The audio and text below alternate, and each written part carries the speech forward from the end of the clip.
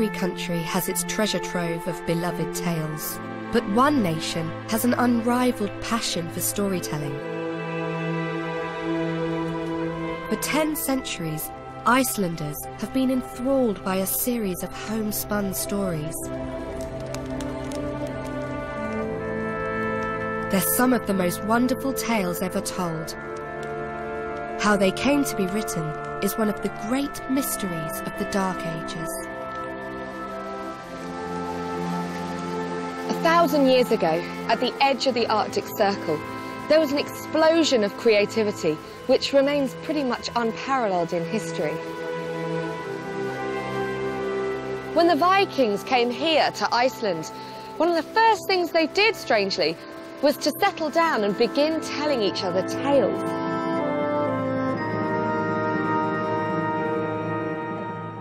These sagas, as they're now known, are some of the greatest stories ever told. They're haunted by ghosts and plagued by witches. Mighty heroes ride to the rescue, wielding magical swords. The sagas captivated audiences 10 centuries ago, and they're still entertaining millions of people today. They're about money and sex and, and death. And this is just, the essence of good story, sex and death. This is probably the greatest book ever written. This is magnificent story. Both has everything good novel is supposed to have. She has love and battle and great poet and everything. It's everything in there. The sagas are not only great works of fiction, they're based on the lives of real people, and they challenge many of the stereotypes of the Viking Age. They reveal the power Scandinavian women wielded.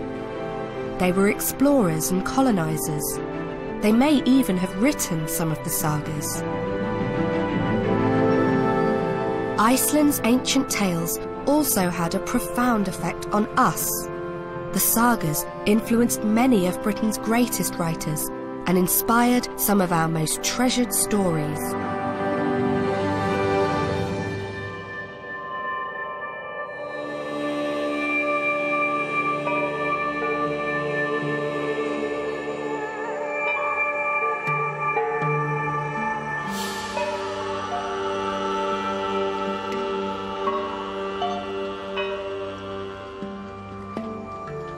Ketill Flatnefur hét maður, son Bjarnar Bunu. Hann var hersir ríkur í Noregi og kynsæll. Á ofanverðum dögum Ketils hófst ríki Haralds konungs hárfagra. Svo engir fylkiskonungar þrifust í landinu fyrir honum, né annað stórmenni nema hann eitriði nafnbóndum þeirra. Þetta varð að ráði, því að syni Ketils fýsti mjög fararinnar og enginn mælti í móti. This is how great stories begin.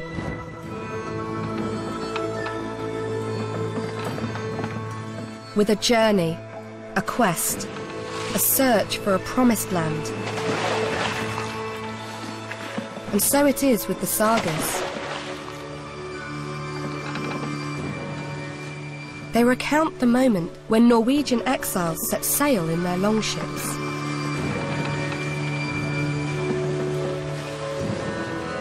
They defied the wild oceans to found a brave new world.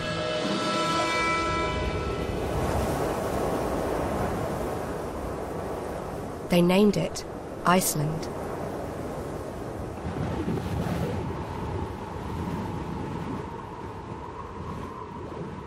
I wonder what the first settlers here in Iceland thought when they arrived. It's the least likely of promised lands. Certainly the strangest place I've ever been to. It feels primeval, like a woolly mammoth should come lumbering along the horizon. There's nothing growing here. There's no trees or crops. And under the ground, there's no iron ore or gold. And yet these hardy pioneers didn't just turn tail and sail off in their longboats. They stayed and tried to create something out of this extraordinary landscape. And what they created was truly magical. Words. Það læt ég þá Á ofanverðum vetri þeim fæddi Frilla Höskuld Sveinbarn. verði þeim manni að bana. Guðrún var hvenna vænst uppóks á Íslandi, bæði að ásjón og vitsmú. Hann var mikið leiddur og vel farinn í andliti. Hann var manna best eygður og ljóst litaður. Til skemmtanar á Íslandi. Þá þú situr á tali við Ingibjörgu konungssýslu. Iceland is where Europe ends and the Arctic begins. It's more than 700 miles northwest of Scotland, remote, far-flung, isolated. But when it comes to the world of words, this country has always been one of the centres of literary activity. 1 in 10 Icelanders is a published author, and this love of letters began long ago with the writing of the sagas. I think all modern Icelandic writers, they have their background in this, one way or the other. During the centuries, we didn't have any universities, no academies. And we didn't have many types of arts. No architecture, no theaters, no music, no opera, no sculptures, no ballet, of course. Maybe if you look at our history, this is the only thing that we have ever been good at. It's writing stories and telling stories. The greatest of these stories are known as the family sagas. They're set in the first 150 years of Iceland's history, from the original settlement in 870 AD. The sagas were written down in the 13th and 14th centuries. In just over 100 years, dozens and dozens of stories were composed. It's a creative outpouring that has few parallels in history. Well, it was very, very remarkable that such a lot of, such a large volume of literature should come out of this really relatively tiny island with, really a very small population.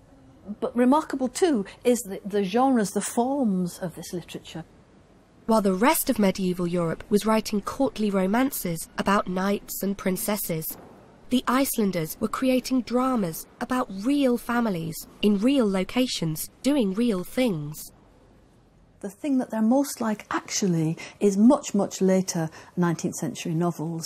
They're in prose, they're naturalistic, they deal with social issues, so they're big, expansive narratives.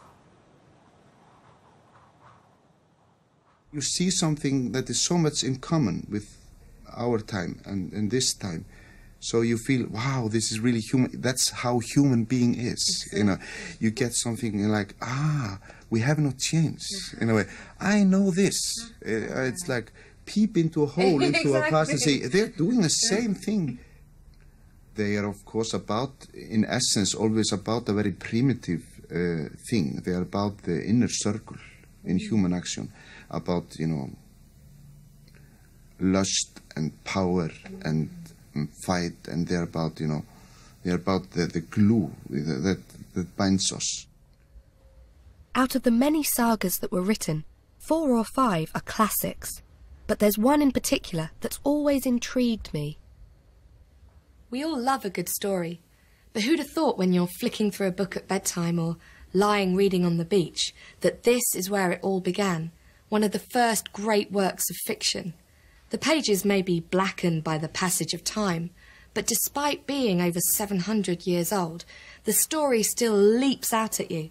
It's got everything a good book needs: love and lust, violence, betrayal and revenge. It's called Laxdæla Saga, and in my opinion, it's the greatest of the Icelandic sagas. Laxdæla means Salmon River Valley, and it's in the rich farming and fishing country of northwest Iceland that the story takes place. The Laxdæla Saga charts the fortunes of the families who settle in the area. It follows their triumphs and tragedies over several generations. The love affairs, the blood feuds, the marriages, the murders.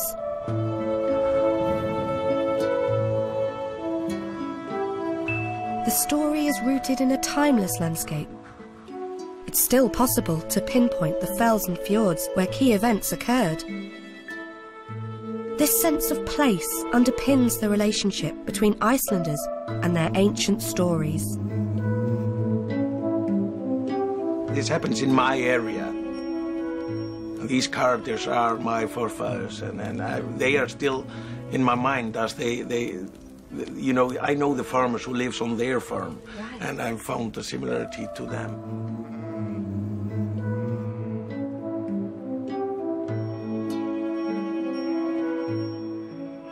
I don't think we have so much changed since this time. We are still the same farmers as we were in these days. And I almost imagined myself when I was, for example, taking sheep down from the mountains. I was sometimes thinking about these things that they have done. I'm in the same steps as they were, and they were there and there and there.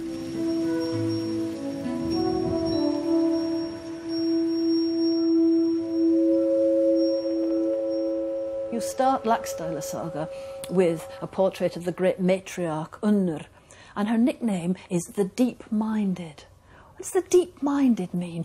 Clever, wise, with a huge memory, philosophical. What a wonderful epithet. What a surprising, maybe, epithet for a woman in a saga, the Deep-Minded.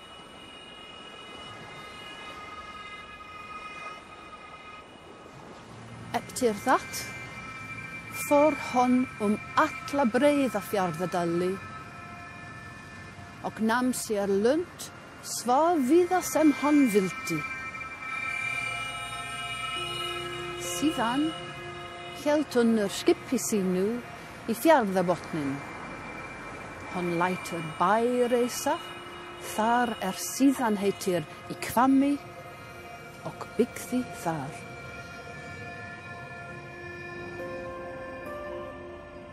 Many of the characters in the sagas are real people. The moments of high drama can be traced to genuine historical events. And few moments are more dramatic than the discovery of a new land. So who are the first settlers in this area then? That was Auður, the Deep-Minded, Auður Djúpúga, as we call it on Iceland. She came sailing up this bay and had settlement over there by the other end of the bay. She settled there on a farm called Hvammur. So it was a woman? It was a woman, yes. Ah, tell me a bit about her then. She probably came here in the year of 892. She came from Scotland. What happened is that her husband went into battle there and he died. And she had to go away with her crew, and she established a crew on her boat, made the boat ready, so nobody was supposed to know it, and then she sailed away from Scotland. She was, what you should say, running away from there, but that was a magnificent that a woman could do that on those days. So the first settler in this area is a woman, yeah. And she's Scottish. Yes. And she's able to control a boatload of men. Yes. And then what happened when she got here then? She settled down in this farm called Hvammur, and what she did is that she gave her crew, all the men got independency. They lived here in this area, in the Dalasýsla area. We can imagine that she must have been at least a very big woman, very big-minded. You know, can you imagine that she must have been very clever, and she must have been very fair. She was fair to people. She gave everybody with her. So she must have been, as you say, very big woman in mind. She must have been a great woman. Wonderful, gosh. And she earns the title, I'm the Deep-Minded. Yes, yes. It's a very apt one, isn't it? It tells a lot about her.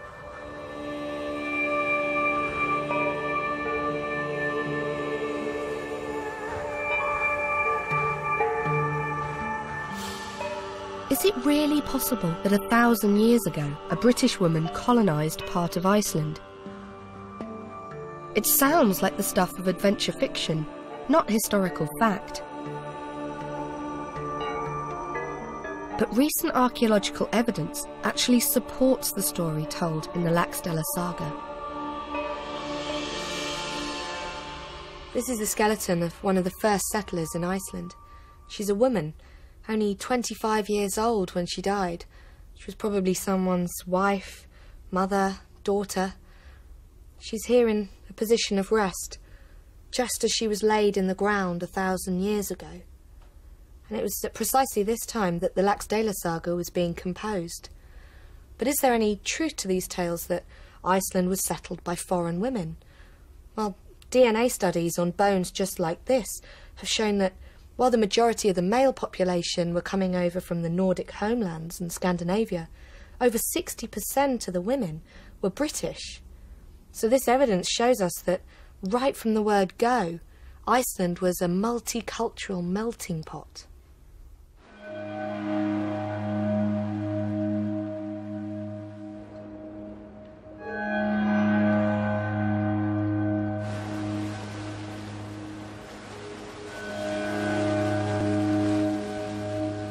The story of Un the Deep-Minded shows us how close the links were between Iceland and the British Isles.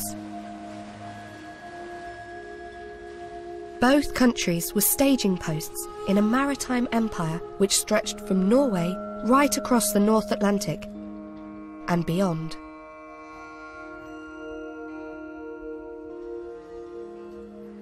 Here we have a collection of silver coins discovered in Iceland and dated to the turn of the first millennium. But what's really remarkable about this collection is the majority of coins are English. At this point, around the year 1000, over 2/3 of the British Isles was ruled directly by Vikings. And here we have a payment known as the Dangeld, which was made by the English kingdoms to the Vikings in order to keep them off their land. But we've also got coins here from Germany and Arabia and the Middle East, which shows that the Vikings were also raiding, trading and settling right across the known world.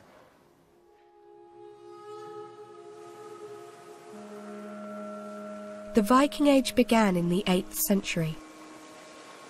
Over the next 300 years, they raided, traded and settled, leaving a profound mark on Europe and especially the British Isles.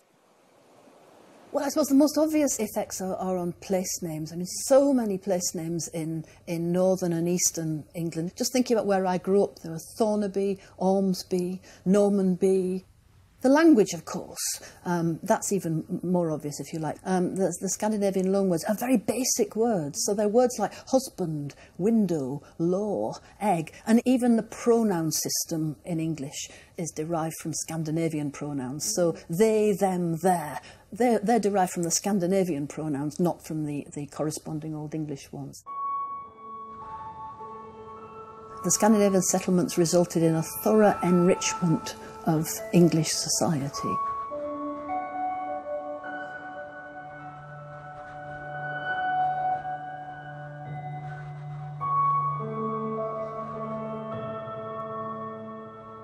The Vikings who settled Britain had to fit in alongside other people, but the Scandinavians who sailed to Iceland found an uninhabited land.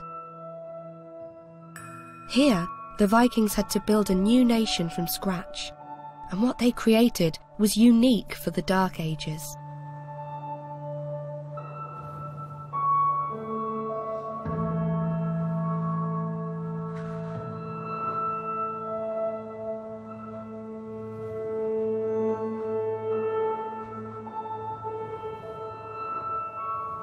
We're in this very significant place, aren't we? It's got geographical and political and spiritual significance. Can you tell me a little bit more about it? This is the site of the Alþingi, the early meeting place of the Icelandic Commonwealth, where people came from all over the country to discuss legal matters, formulate new law and settle disputes. So history more or less happened in this location. This is a parliament that the settlers come up with here after a few decades of living in the country as free men. And they sit here in a very structured assembly that has a democratic function in a way for free farmers and males, and decide by voting. Is it unusual in terms of what's going on elsewhere in Europe at this time?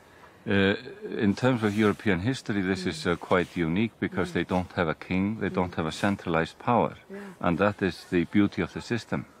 You have independent chieftains coming together and they decide on something and execute whatever is decided.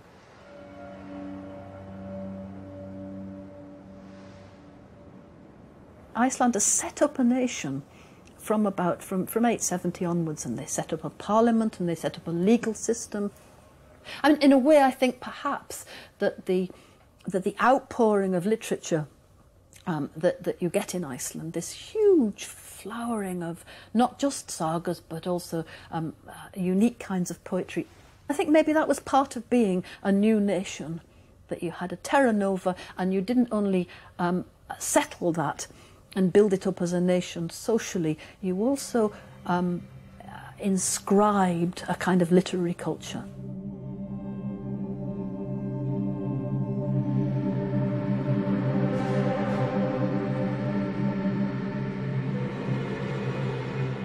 The first things that were written were family trees, tracing the Icelanders back to very noble people in Scandinavia. And I think one of the reasons they did this may have been that there were rumors in our neighboring countries about the people that moved to Iceland in the years around 900 or 1000 were mostly antisocial elements. Thieves, fugitives, murderers, people that didn't survive around civilized people. So maybe the first reaction was when they had this alphabet and could write down, they were building these family trees saying that this was the most noble people, because all Icelanders, they can trace their roots back to kings and queens and even Odin and Thor and so on.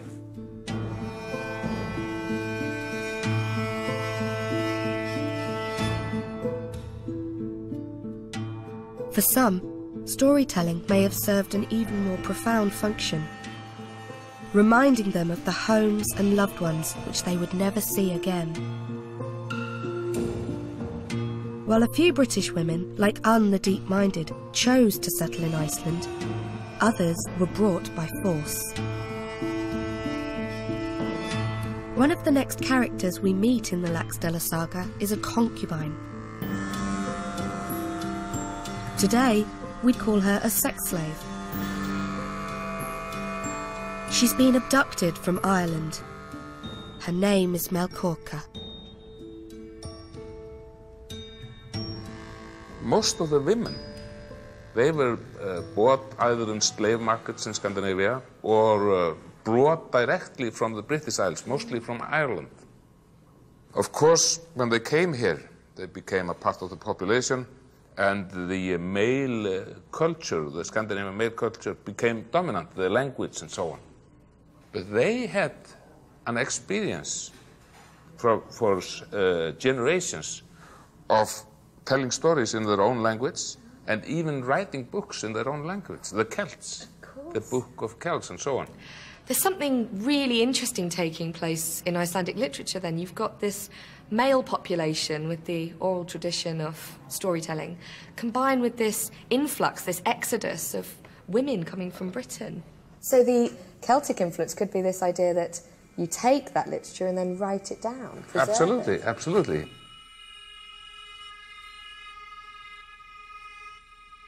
Foreign women like Melkorka weren't just characters in the sagas. These lonely, literate exiles may have helped create the sagas by writing down their stories. In the Laxdæla saga, we find out that Melkorka, the Irish slave girl, is pregnant by her master, a Viking called Höskuld. Á ofanverðum vetri þeim fæddi Frilla Höskuld sveinbarn. Höskuldur var þangað kallaður og honum sýndu sveinninn. Þótti honum sem fleirum, hann hefði ekki vænna barn séð eins né stórmannlegra. Höskuldur var spurður hvað sveinninn skildi heita. Hann bað sveininn kalla Ólaf. Ólafur var afbragð flestra barna. Höskuldur lagði mikla ást við sveininn.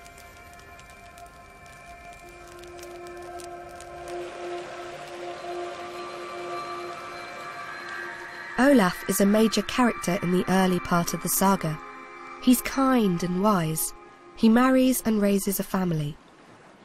Olaf has one child that he dotes upon, a boy called Kjartan. Hann var allra manna fríðastur þegar þeir fæðst hafa á Íslandi. Hann var mikileittur og vel farinn í andliti. Hann var manna best eygður og ljóst litaður. Mikið hár hafði hann og fagurt sem silki og lokkar fjallu með. Mikill maður og sterkur.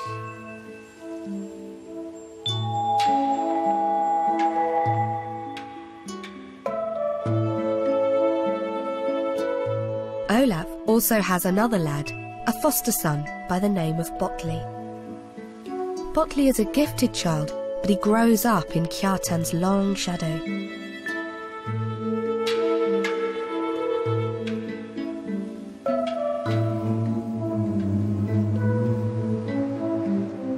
Olaf's family and farm are flourishing. All is going well. Rather too well, of course. It's at this point that a new and sinister character enters the story.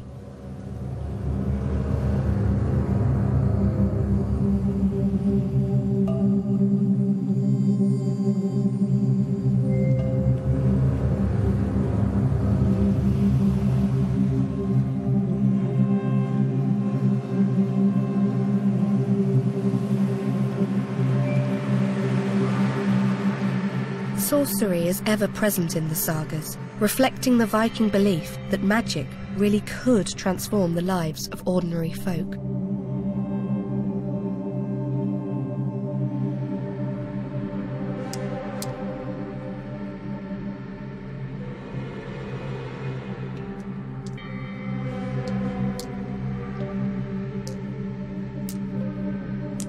Minni væðu fríðu frá fjandi óttabundin, aldrei skuli fundin.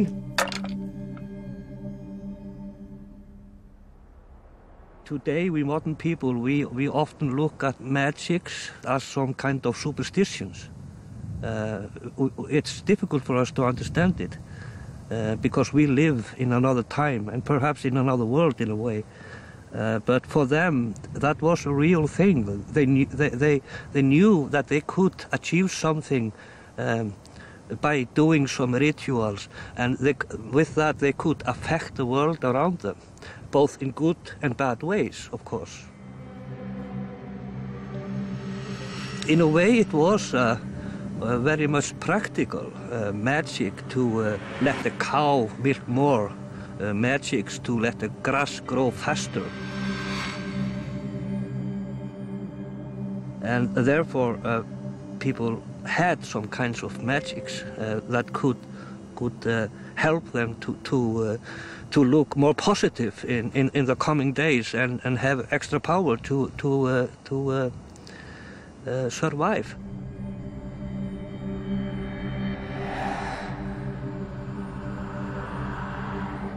But sorcery could also be used to maim and kill. For Vikings, curses were weapons of malign magical power.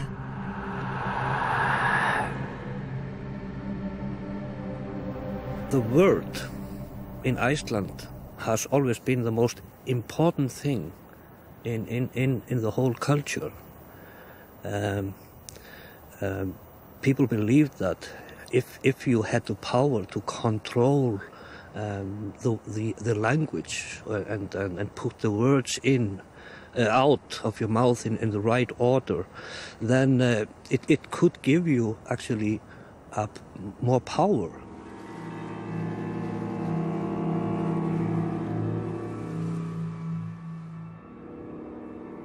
Það læt ég þá mælt að þetta sverð verði þeim manni að bana í yðarætt mestur skaði komi að og óskaplegast komi við. Botley inherits the cursed sword, and with the handing over of the weapon, the story takes a new turn. The focus shifts to Kjartan and Botley, and a beautiful young woman with whom their fate will be intertwined.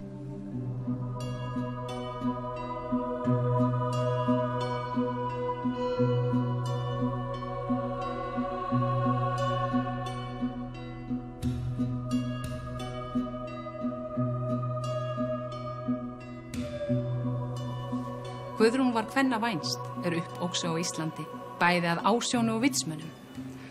Guðrún var kurteiskona, svo að í þann tíma þóttu allt barnavípur aðrar konur höfðu í skarti hjá henni.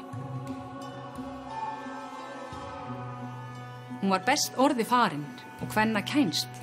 Hún var örlind kona.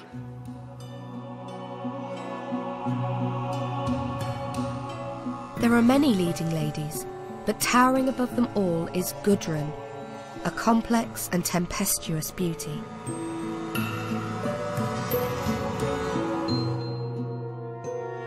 The number of strong women characters is a striking feature of the Laxdæla saga.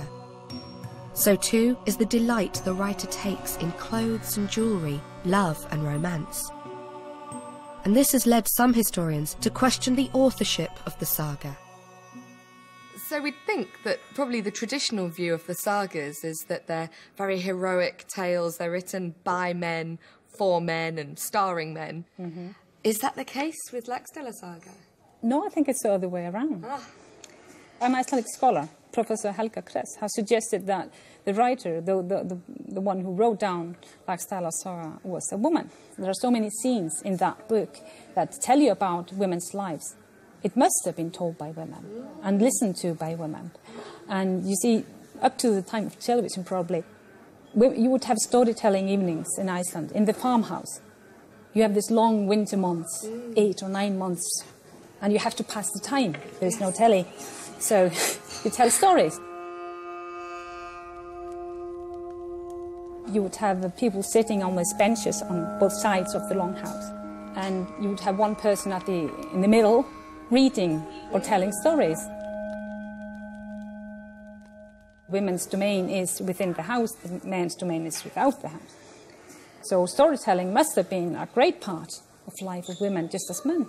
Absolutely. So we have this saga centred on women, possibly told by women, about women, women's roles within society. Definitely, I would say so, yes.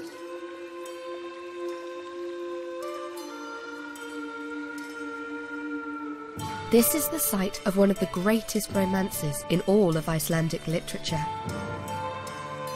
It's the hot spring at the tiny hamlet of Laugar. Laugar is Gudrun's home, and it's at this spa that Kjartan and Gudrun begin their courtship. Gudrun falls passionately in love, but Kjartan is a true Viking. He's consumed not by love, but by lust. Wanderlust. With marriage beckoning, he ups sticks and leaves Iceland.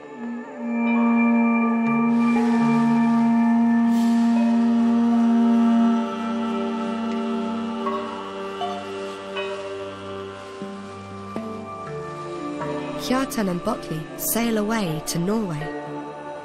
They arrive in Scandinavia at a pivotal moment in European history. Take a look at this amazing little object. This man just oozes character. He's got a flamboyant moustache, deep, penetrating eyes, and really strong features. He's wearing this conical hat, and he's sitting on a chair, holding a very weird-looking object. But when we take a closer look, you can see that the hat is in fact a crown.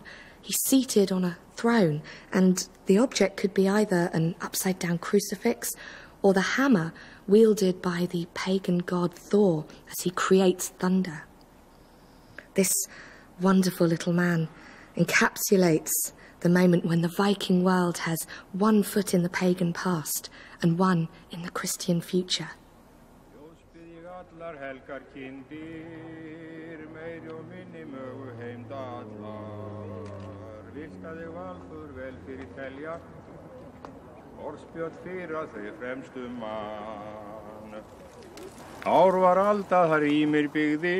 This is a ceremony to mark the end of summer and the beginning of winter.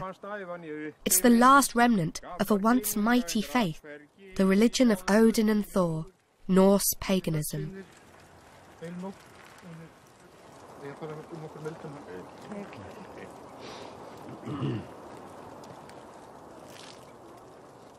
The word paganism comes with many negative connotations. It might seem odd, peculiar, perhaps even a little sinister, but that's because for 2,000 years, Christians have been writing tracts and treaties that damn these so-called pagans to hell. In fact, for thousands of years, this Norse paganism was the religion of the Scandinavian people. It helped them make sense of the universe, it acted as a comforter to them in times of need, and it even helped them chart the passage of time. It's a mark of its influence that it's still doing this today.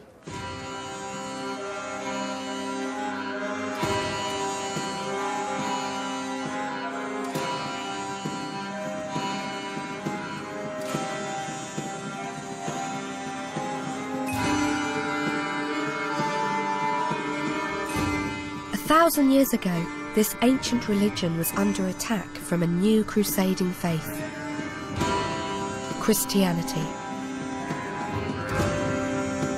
The man who was driving the conversion of the Vikings was Olaf, the King of Norway. Were there reasons then for converting to Christianity? What were the benefits? It was basically joining the European Union. Basically the same thing. Right, so it was trade? Yeah, it was trade, because the markets were closing down. We could no longer do trade with England because they would not accept pagans. And for a period of years, people could do what they called prime signing, which was basically crossing yourself before you did commerce. But that was no longer accepted.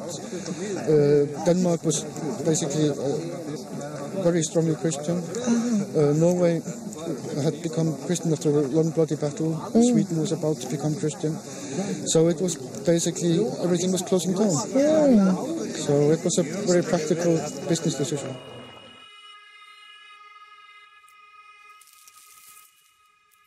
But many people didn't want to give up the faith of their ancestors. The Icelanders resisted Christianity. To make them convert, the Norwegian monarch, King Olaf, decides to keep Kjartan as a sort of VIP hostage. The king's sister, Ingibjorg, keeps Kjartan entertained. In medieval courtly romance, the hero would have escaped from Norway and returned to his true love. But what sets the family sagas apart is their realism. What's so surprising is that the characters are archetypal kind of it's so easy to identify with the characters. I mean, sometimes deceptively easy. We forget how very different their circumstances and beliefs and cultural traditions were. But the characters in family sagas are their feelings and their failings, their hopes and their fears, their passions and their weaknesses. They're very easy to identify.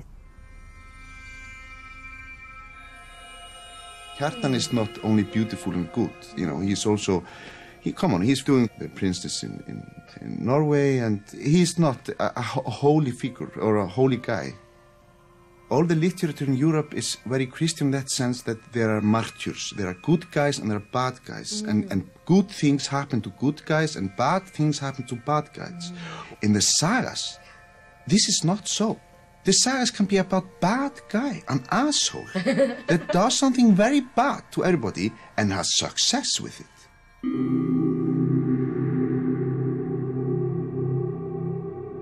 Kjartan is happy to stay in Norway, but Botley wants to go home. Before he leaves, he criticises Kjartan for the way he's treating Gudrun. Nú ég búinn til ferðar. Og myndi ég bíða þín í næsta vetur ef að sumri væri lauslegra þínar ferðir en nú.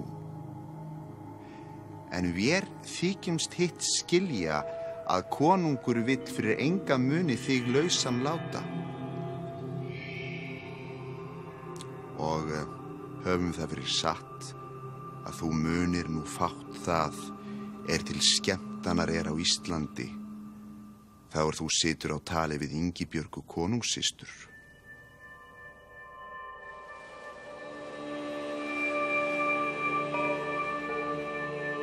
Botley arrives home. He tells Gudrun about Kjartan's affair with the king's sister. The reason for his anger with Kjartan now becomes clear. Botley is in love with Gudrun. A few months later, he takes a fateful step and proposes.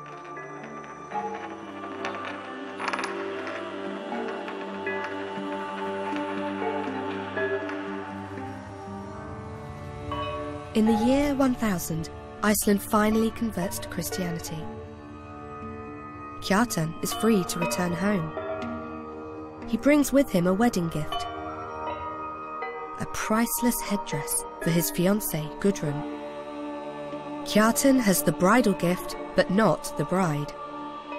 He marries another woman, but he's consumed by what he sees as a double betrayal. There were regular feasts in the area, so the two couples, Botley and Gudrun, and Kjartan and his new wife, couldn't avoid each other. Whenever they met, Kjartan publicly humiliated Gudrun, and he spurned Botley's attempts at reconciliation. With each slight, the hatred grew. The precious headdress that was supposed to have been Gudrun's was now the property of Kjartan's new wife, and this headdress became the focus of the feud. One particular feast, the headdress goes missing. Everyone suspects it's Gudrun's doing. If she can't have it, then no one can. With the destruction of the headdress, Kjartan's pent-up fury explodes. He barricades Botley and Gudrun in their home, cutting them off from the toilets which are outside. He's deliberately inflicting maximum humiliation.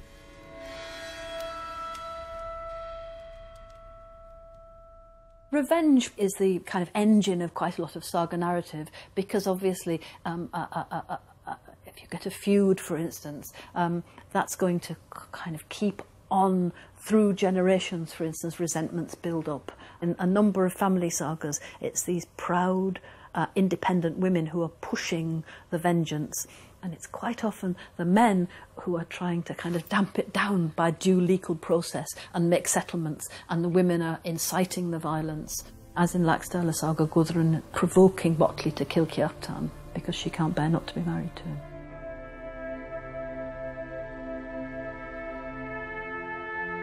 Goaded on by his wife, Botley and his men ride out to confront Kjartan.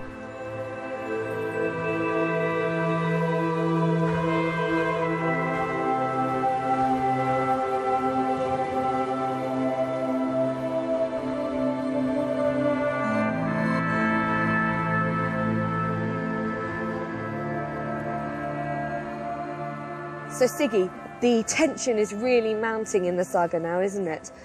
Gudrun has goaded her brothers and Botley to ambush Kjartan. And then what happens? This is the place where everything happened. Kjartan was coming from this direction with his friend. He was coming from Sörbær, and Botley and the brother of Gudrun, they came from this direction. And probably they picked up this place because the valley is slimmiest here. Probably they were staying, or we think that they were staying up there on the hill, on the reds there. There is a hole down there, very deep hole, and they could hide themselves with the horses and having looked to both directions easily. So when Kjartan is in this direction, they saw that they could fight him, and then they went down here and attacked him, of course.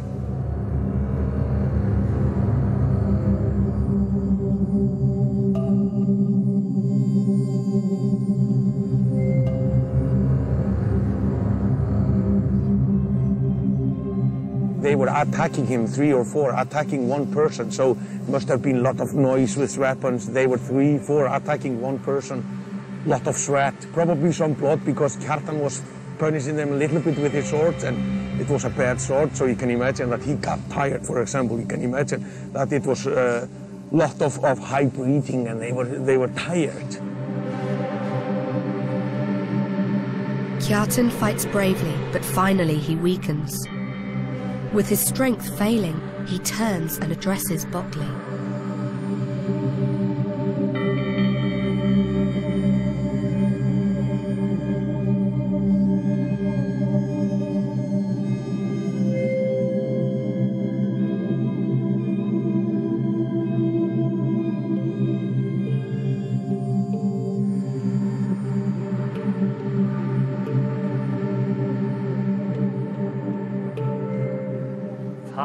læt ég þá mælt. Að þetta sverð verði þeim manni að bana í yðar ætt mestur skaði að og óskaplega.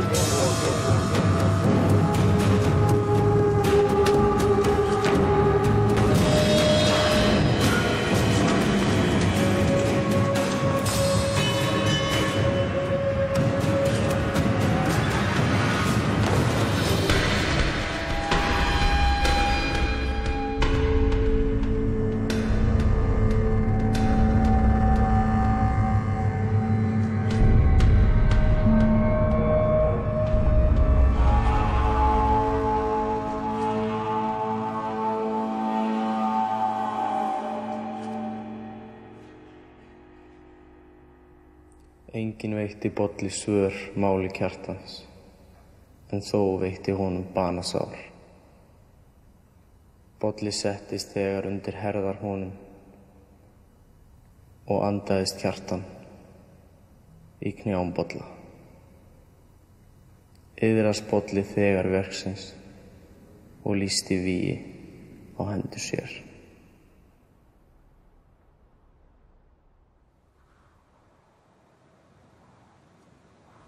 Blood has been shed. The curse of Legbiter has been fulfilled. All this sorcery and violence and vengeance has led to this, a bloodied corpse lying on the ground. Botley has killed his brother and his best friend. He's broken two of the great Viking taboos by severing the sacred bonds of friendship and family. What must he be feeling right now? Intense guilt, profound shame, or perhaps a sense of deep foreboding, because the wheels of revenge have now been set in motion. A posse tracks down Botley and slaughters him. Gudrun sends her son to avenge his murder. Both families are trapped in a bloody spiral of revenge. It seems that the feud might go on forever, but then the saga takes an unexpected twist. Gudrun, the woman who has helped send Kjartan and Botley to early graves, converts to Christianity and becomes Iceland's first nun. It's an unlikely act of repentance. Was it genuine or not? I'm not sure, I don't know. But I do think there's, perhaps those who told the story, the audience, like the flair of that. Perhaps, it's a way for the author or the authors, if you can say that, perhaps this woman was just, there was no one worthy of her but the King of Kings.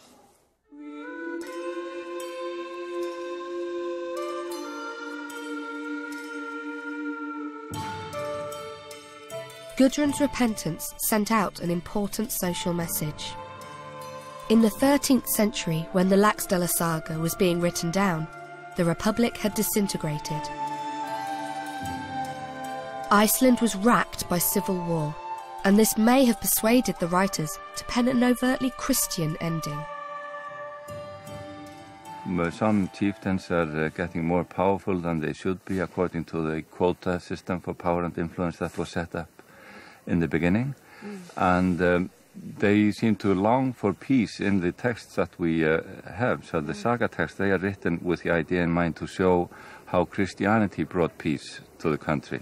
What gets them into problem is their pagan ethics, and the code of ethics that tells you that you have to take revenge, and one revenge after another, and leads to more death. And in the text you see that Christianity is believed to bring peace and forgiveness into society, finally calming down the feuds, family feuds that have been going on for generations, and you can just stop and go to Rome and be blessed and live happily ever after.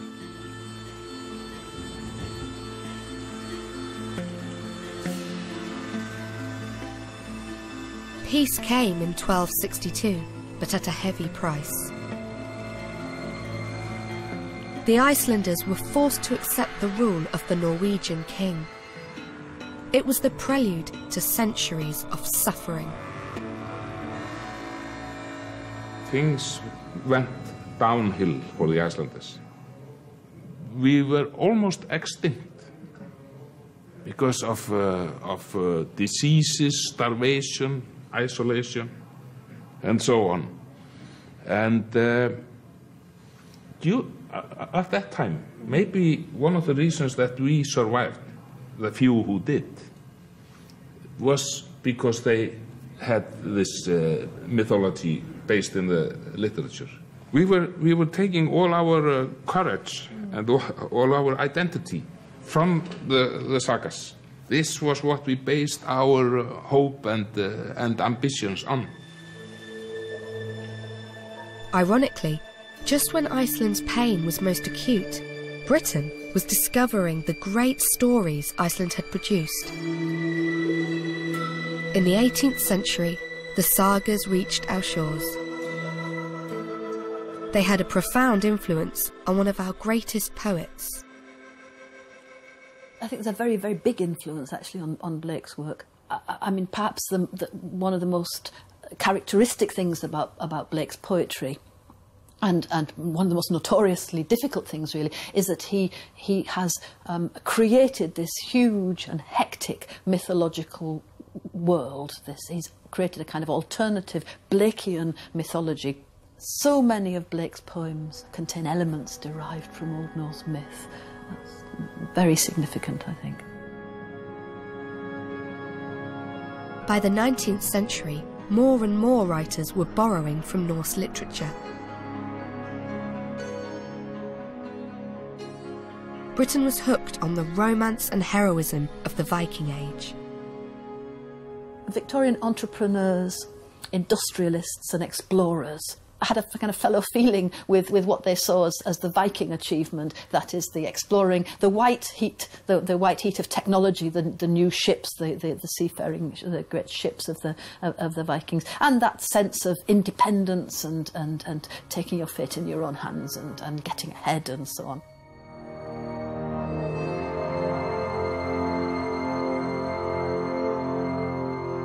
The influence of Icelandic literature reached its high watermark in the 20th century in the work of one famous Oxford academic.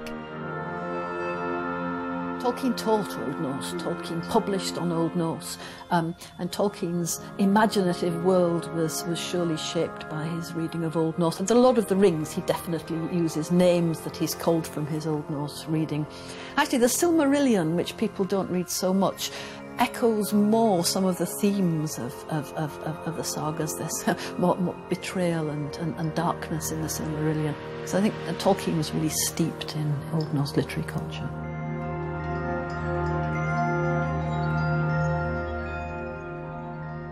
Through Tolkien, the world had woken up to the power of the ancient stories. But in Iceland, the sagas had never gone away. Generation after generation had fallen in love with these strange, otherworldly tales. It's very unusual in Britain for people to read such old literature and find it exciting still. Why is it the sagas are so exciting? Just the drama and the action, you know. A girl can't choose who he marries. If she wants someone and the brothers don't like him, they say no. And if he doesn't understand, they kill him. So I think it's the revenge and what they believe in. Because they believe in very strange things. Very strange things? What sort of things? Like when someone cheated on their wife, they like have to kill him and burn him, something like that. So that's enjoyable to read now as well? Sometimes, yeah. I think it's just very interesting that we live the way they lived. Or around the places that they did. Yeah, it's like learning about your ancestors and what they did in the past. Yeah. Somebody cheats on your wife, they kill him. It's just creepy. That's mostly fun, really, to read, actually.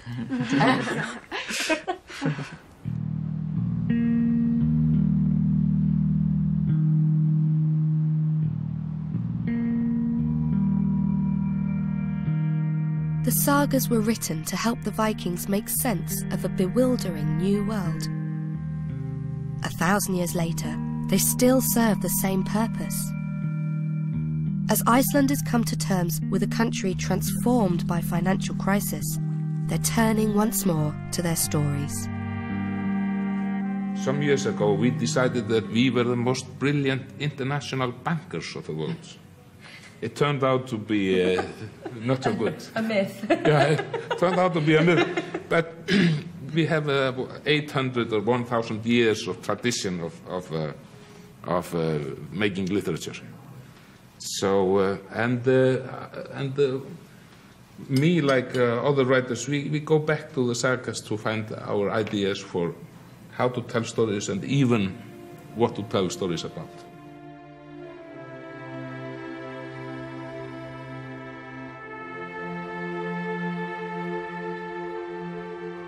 We are, of course, a small island in the north, and that's what we are famous for, are the writers and the books, the old books. I think that lies in the heritage of the Icelanders to read these books.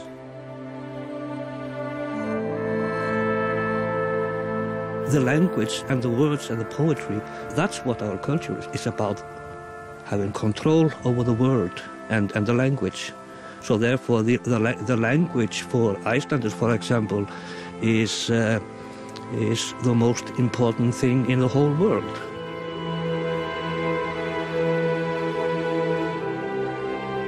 You feel that you are discovering something. You are seeing something. It's like mind openers. And you get a window into another world. And for me, it's a great thrill because this is a true window.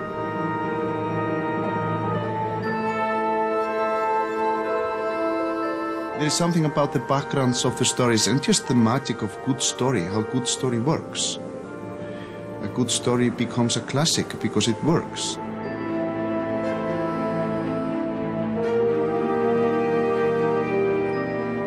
I feel really inspired being here in Iceland. I've been trying to work out what it is, and I think the thing is that it's such a sparsely populated country, just 250,000 people. And it does feel very distant from the heart of Europe, up here on the edge of the Arctic. But despite that, the people haven't developed an island mentality or turned in on themselves. In fact, they've done the opposite. They've gone out into the world, they've embraced the world, and they've given something back. For 10 centuries, they've been welcoming us into their homes and settling us down around their hearths, and entertaining us with their stories. Tomorrow we're off walking in Iceland with Julia Bradbury at 9 in Icelandic Walks. Next tonight though, stay with us for Icelandic cinema with Jar City.